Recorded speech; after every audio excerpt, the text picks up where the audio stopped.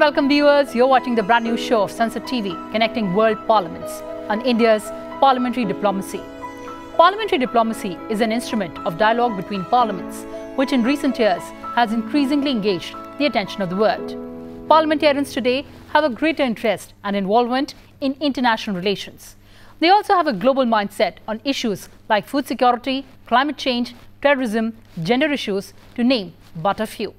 In this program, Sansad TV will showcase how India is leveraging the power of parliamentary diplomacy to shape a more harmonious and peaceful world. Come along.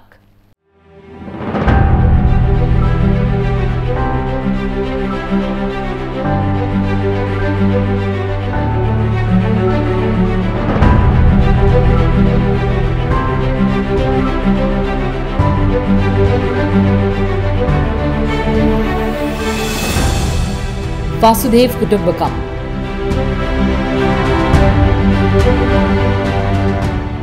That is, one earth, one family. It is the core value of Indian civilization. As the mother of democracy, deliberative and advisory bodies have worked in India since time immemorial. Members of Indian Parliament engage actively in various diplomatic activities. They have contributed to promoting global peace and prosperity by fostering dialogue and collaboration. Parliamentary diplomacy is no more restricted to conducting relations for inter-parliamentary cooperation. This channel is also being used more and more by parliamentarians to increase mutual understanding between countries and to share best practices in the working of democratic institutions. Parliamentarians are uniquely positioned to influence government as well as the public opinion.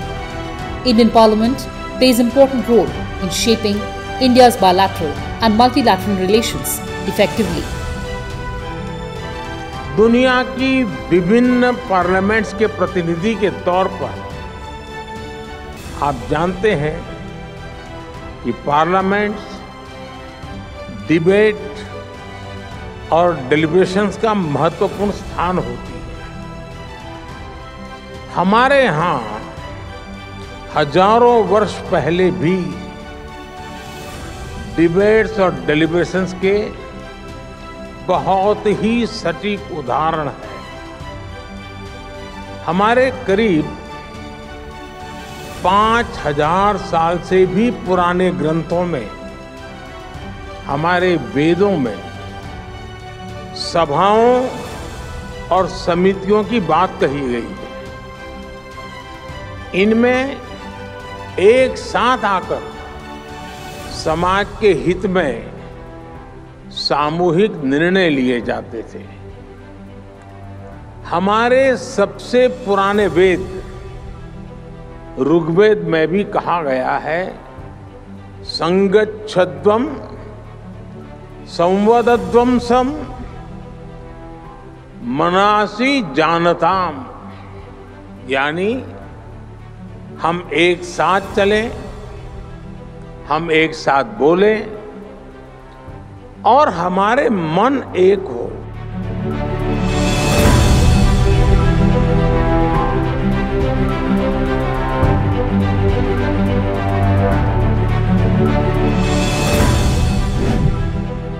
Lok Sabha Speaker Om Birla led an Indian parliamentary delegation to the 10th BRICS Parliamentary Forum held in St. Petersburg, Russia from July 11th and July 12th, 2024. The overall theme of the 10th BRICS Parliamentary Forum was the role of parliaments in strengthening multilateralism for equitable global development and security. Lok Sabha Speaker Om Birla also delivered speeches during the plenary sessions on two sub-themes, namely the BRICS Parliamentary Dimension, prospects for strengthening inter-parliamentary cooperation, and the role of parliaments in countering the fragmentation of multilateral trade system and overcoming threats related to consequences of global crisis. Mauritius National Assembly Speaker recently visited India. Here are the highlights.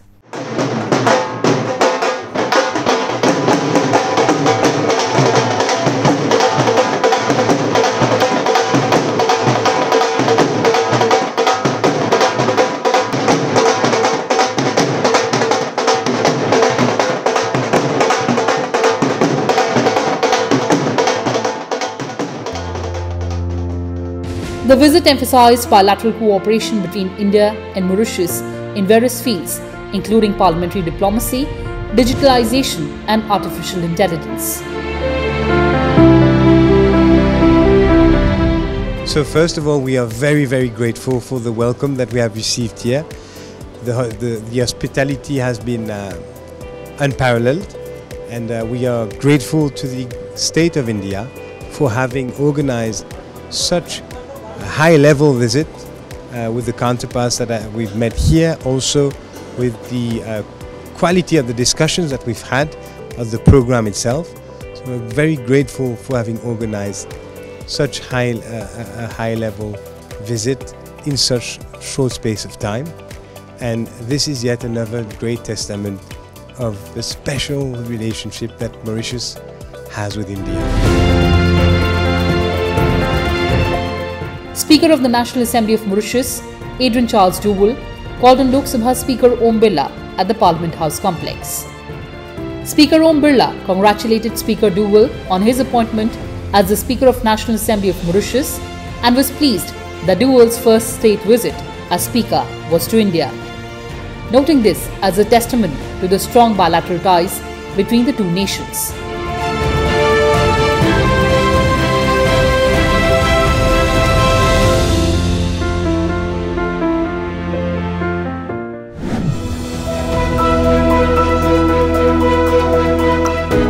The Speaker of Mauritius National Assembly also called on Vice President of India and Chairman of Rajya Sabha, Jagdeep Dhankar, at Vice President's enclave and emphasized the long-standing bilateral relationship between the two countries. Their discussions highlighted the importance of continued parliamentary exchanges to further deepen ties between the two nations.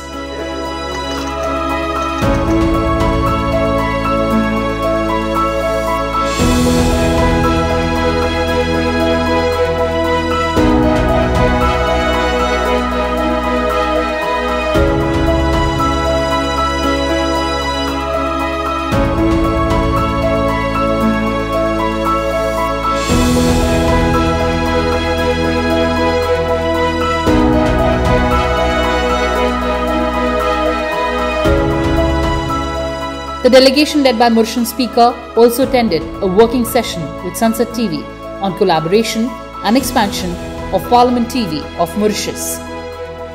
The Mauritian Speaker exclusively spoke to Sansad TV on a wide range of issues.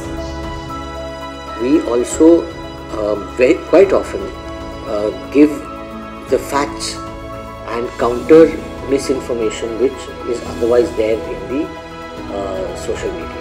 So when we put it out, it's much more reliable, and we have a certain amount of credibility that our audience at least recognizes that what we are putting out will be factual. Let's begin talking about your political journey, your personal life. What inspired you to get into the field of politics, and how has been the journey from being member of the National Assembly of Mauritius to being the Speaker of National Assembly of Mauritius?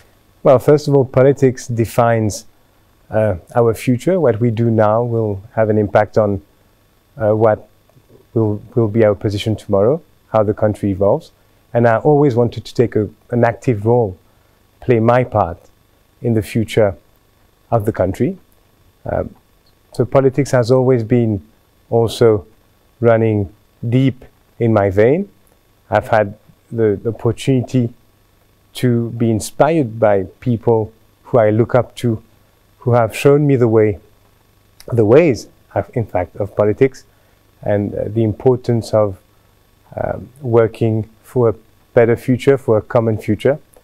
And with people such as my father, who I look up to, and my grandfather, who has always been a prominent political figure in Mauritius, I've had this personal inspirational journey through them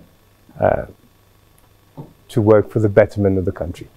And I guess this has been the first motivating factor to get into politics. It's a difficult step forward. There are a lot of unknowns. It's a harsh world. It is also a world that can be very lonely, and unless you have the support of people who stand by your side and who are prepared to push you into your political journey. My political career has taken today another dimension.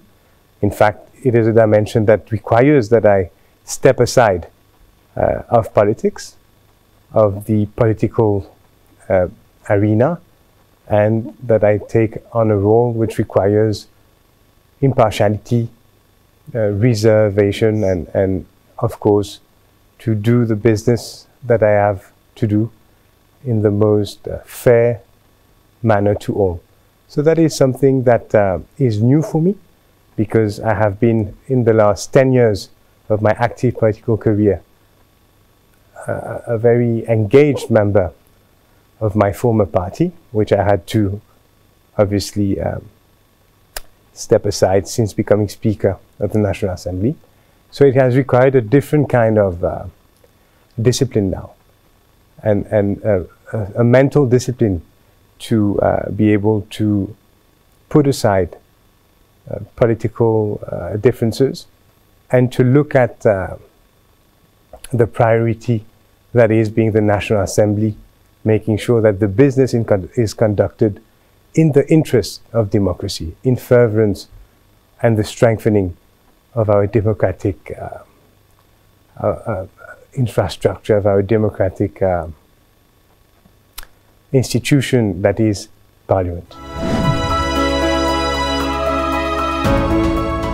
India has been among the largest trading partners of Mauritius.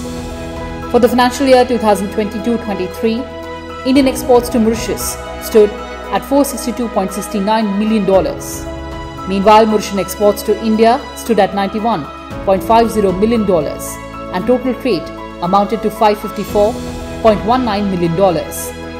Trade has grown by 132% in last 17 years, from $206.76 million in 2005-2006 to $554.19 million in 2022-23.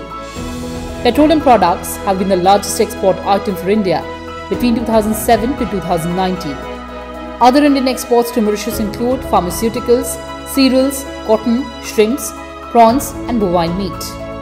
Main Mauritian exports to India are vanilla, medical devices, needles, aluminum alloys, scrap paper, refined copper, cotton shirts. Cumulative FDI worth $161 billion came from Mauritius to India in the last 2 decades, from 2000 to 2022, thanks largely to the double taxation avoidance convention. In Mauritius, Indian companies have invested over $200 million in the last 5 years. Indo-Mauritian relations are mutually beneficial. Our interests intersect. Our cooperation is comprehensive in nature and extensive in scope. It includes political understanding of each other's interests, a strong trade, economic and financial interaction, strategic cooperation in the field of defense and security, energy-related cooperation, exchanges in the fields of education, science and technology, and culture, among others. Relations between India and Mauritius are long-standing, based on a shared civilization heritage and common kinship and culture. These relations are categorized as unique and special. They have also been called sacred and umbilical. A key facet of the growing India-Mauritius relations is that nearly 70% of the 1.2 million population of the African nation consists of Indian origin people, which has helped foster strong cultural relations between the two countries.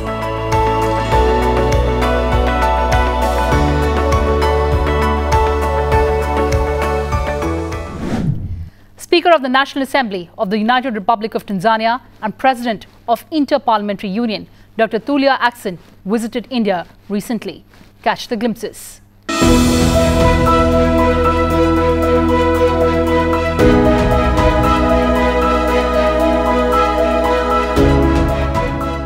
President of the Inter-Parliamentary Union, or IPU, and Speaker of the National Assembly of United Republic of Tanzania, Dr. Tulia Ackson, called on Lok Sabha Speaker Om Birla at the Parliament House complex. Speaker Om Birla expressed hope that Dr. Ackson's visit would further enhance bilateral relations between the two countries.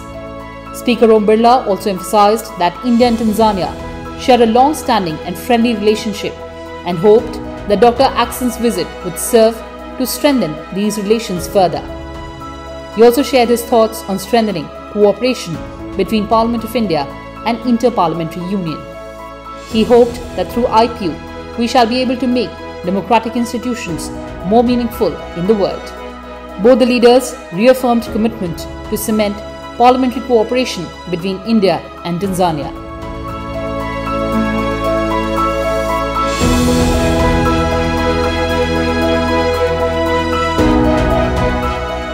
President of the Inter-Parliamentary Union also called on Vice President of India and Chairman of Rajya Sabha, Jagdeep Dhankar.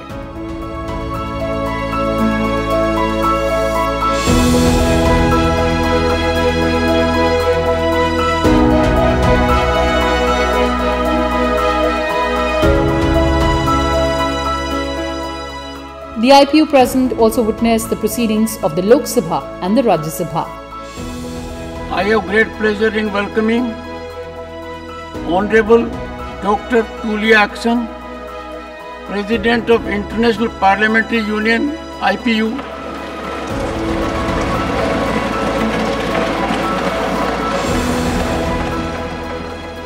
and Speaker of the National Assembly of Tanzania. She is on an official visit to India as our honored guest.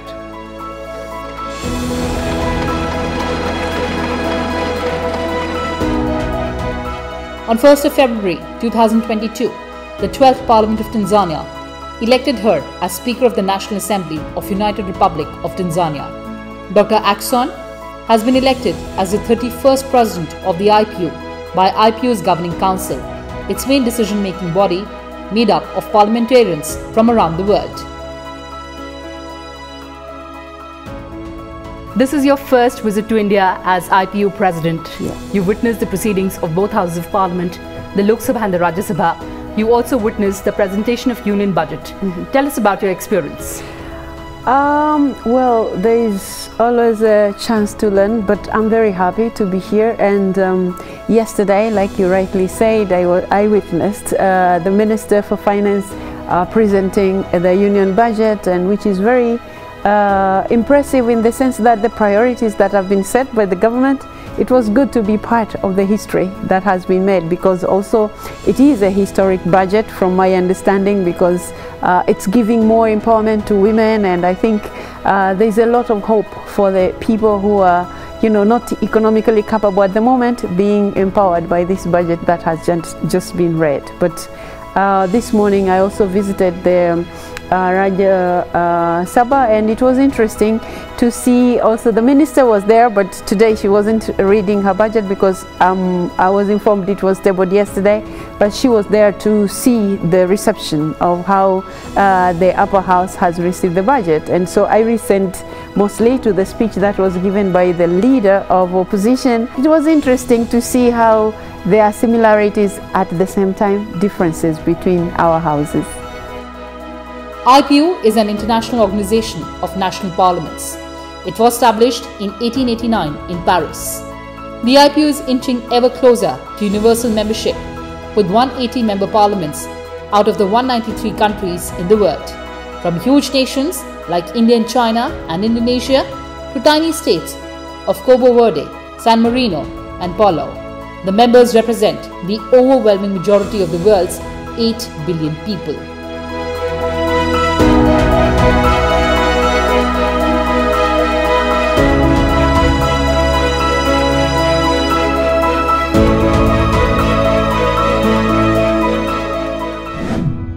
A Japanese delegation led by the Speaker of Japan's House of Representatives visited India. Catch the highlights.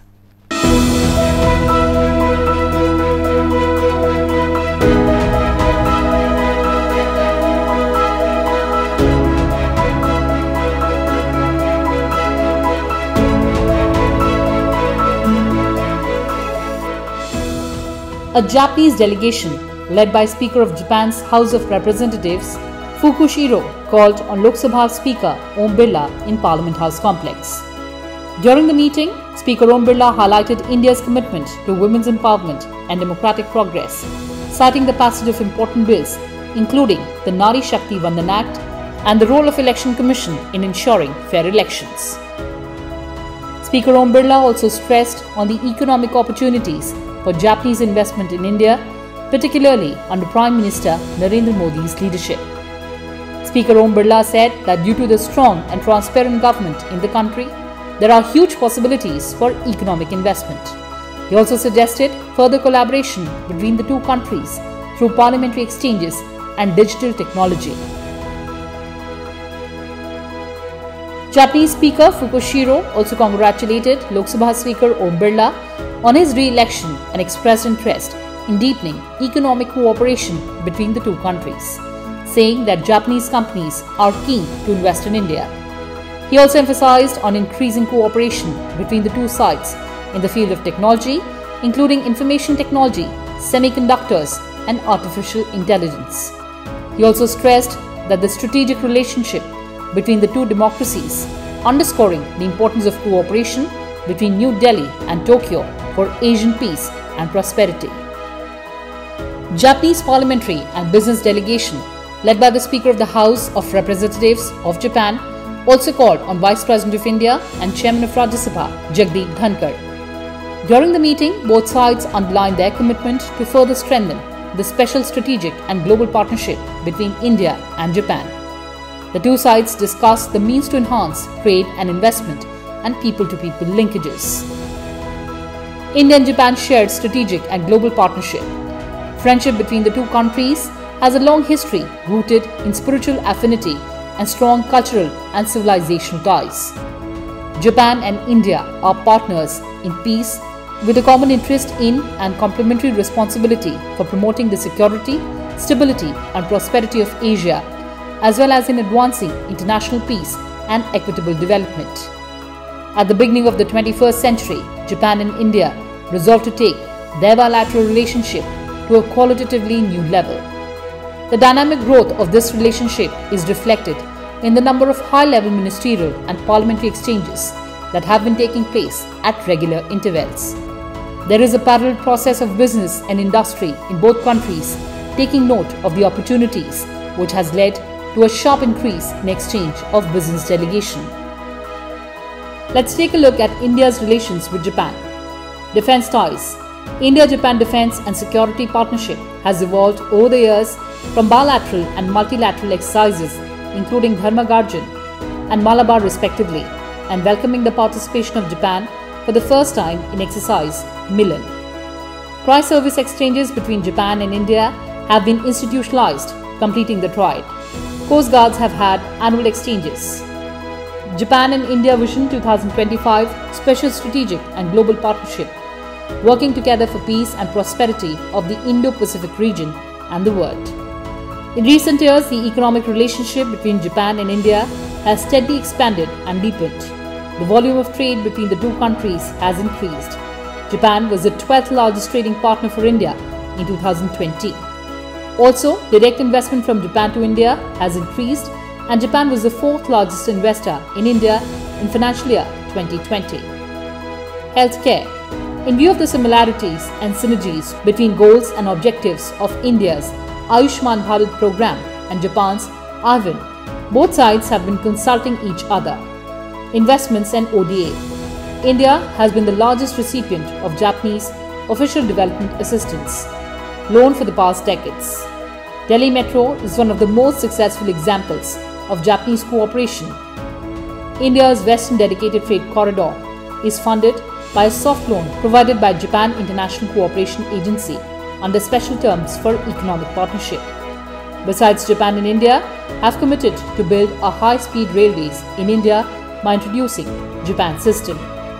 India-Japan Nuclear Deal of 2016 will help India build the 6 nuclear reactors in southern India, increasing nuclear energy capacity tenfold by 2032.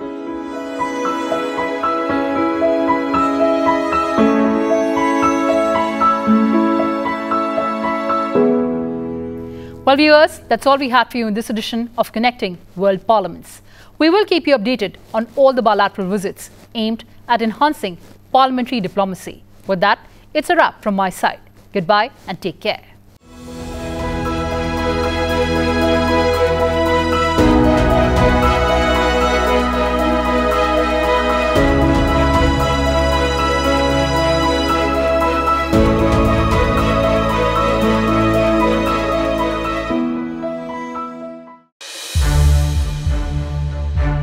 To watch more programs of Sansad TV, subscribe to our YouTube channel and don't forget to like and share them.